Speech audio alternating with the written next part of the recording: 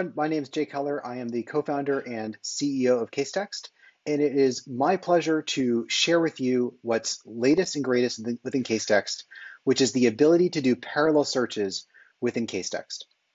Now, first of all, what is parallel search? Parallel search enables you to write a sentence or a question as opposed to a Boolean query or a simple keyword search and use that to search. In this case, I'm using McVeider's termination of Skywalker for failure to wear a mask cannot be construed as discriminatory. By using a sentence, parallel search's advanced artificial intelligence technology will understand the concepts and ideas behind your query and be able to find you case law that is directly on point conceptually, even if it doesn't contain any of the words that I searched for.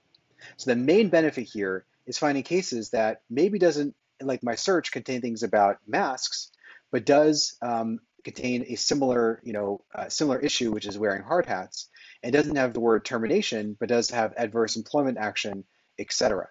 Right. The second main benefit is it's just a much easier way of searching. Search like you think. Write a sentence that you might put in a brief and find a citation for it in an instant. Write a question that you're looking for the answer for. For example, what is the statute of limitations for civil conspiracy? And find answers to that question in case law and get the answer back really, really quickly. So how to use parallel search now built into Casetext?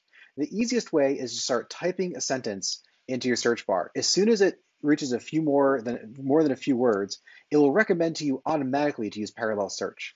So just click it and it'll run that parallel search for you. If you want to switch back to using a keyword search, click keyword search and it'll switch to the keyword search tab using the same keyword search that you're used to using for your Casetext account. Switch back by hitting parallel search.